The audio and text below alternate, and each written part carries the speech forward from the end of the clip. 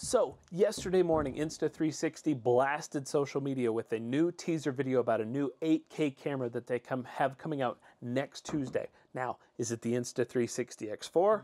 Is it the One RS2? What's it going to be? We don't know yet, but we have some speculation, and then we also have some things that a lot of people are asking about that I'm going to chime in and see what I think, and maybe you'll agree with me. Let's go on and get into it. Let's start off with what we do know.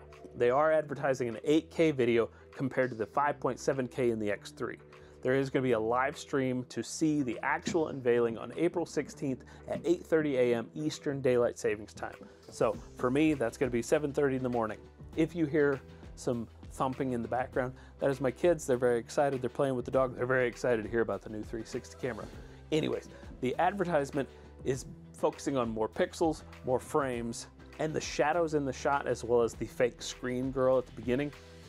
The screen she's swiping on seems to look a lot like the X3, so this may be the X4 that we have all been waiting for. So, with that said, what is the online community looking for in this camera? I've seen the Insta360 Facebook page. They're saying we will when they were asked to get mobile app support working for 8K instead of forcing us to go out and buy computers and laptops capable of editing 8K footage, sorry. So, in a nutshell, not too many phones out there today can actually handle 8K, so either Insta360 expects the phone market to catch up relatively soon, or they are really planning on this camera to be relevant for a long time. It's been a couple years since the X3 was released, so it makes sense that this could be the long-awaited X4, but only time will tell.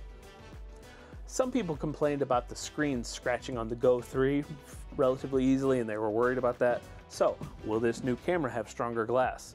I've never had issues with my display screen on the X3. However, I did recently chip the glass on my X3 lens. It's an obvious vulnerability having these huge bubbly lenses sticking out both sides. So, will this get addressed? Probably not, because the promo picture uses the recent eclipse buzz to display a similar dome shape out of the side of the shadowy camera that they put in the picture. So, they do advertise more frames. How many are they talking? And are they all at 8K? I can imagine 8K 60, but maybe maybe they could go even higher. The X3 is not known for its slow-mo capabilities, so it kind of begs the question, like, if they're gonna add those more frames per second at the higher resolution, how much is it gonna cost? The X3 base model is now $400 on Amazon, down some from its original release price. Now, if you get a combo pack, which is the best deal, you would easily pay $500 or more.